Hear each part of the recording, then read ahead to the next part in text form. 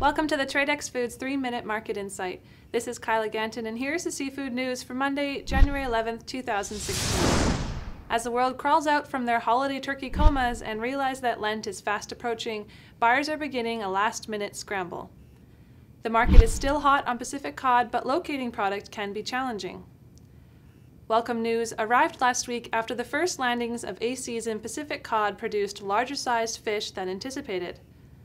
One plant stated earlier this month that if the fish generated anything under an 8-ounce fillet, their plan would be to sell the fish headed and gutted instead. Fortunately for the short market, last week's average was around 4.7 pounds in the round. Fish this size has a 41% recovery, producing 30.8-ounce skinless, boneless fillets, which when divided into 2 fillets will fit into the 8-16-ounce fillet size. Prices are not yet determined, but our advice to buyers would be to jump on any offers you receive, as back orders from a several-month dry spell have accumulated. Our Tradex Live offer of the week is for 4 to 8-ounce single-frozen Pacific Cod fillets. These are boneless, skinless, shatter-packed, trawl-caught in Alaska, and available for $2.95 per pound, FOB Seattle. Click or tap the icon above to view this offer. The price gap between Atlantic cod and haddock has possibly reached its peak, but is it enough to bring old haddock customers back? Surprisingly, even the current price floor on haddock hasn't stimulated demand.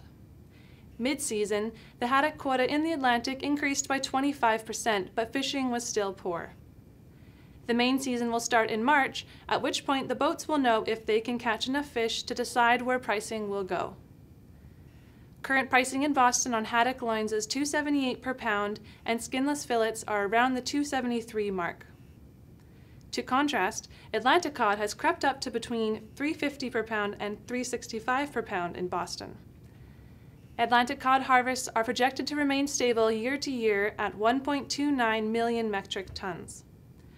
Both whitefish species react the same way when cooking and are easy substitutes. So at a 25% price difference, why isn't this product moving? When haddock hit a price ceiling, customers switch back to cod again. Market adaptability is difficult once customers have developed product loyalty or familiarity.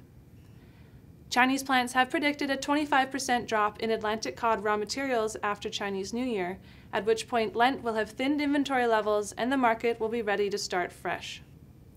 Thank you for joining me for the Tradex Foods 3-Minute Market Insight. This is Kyla Ganton. Buy smart and eat more seafood.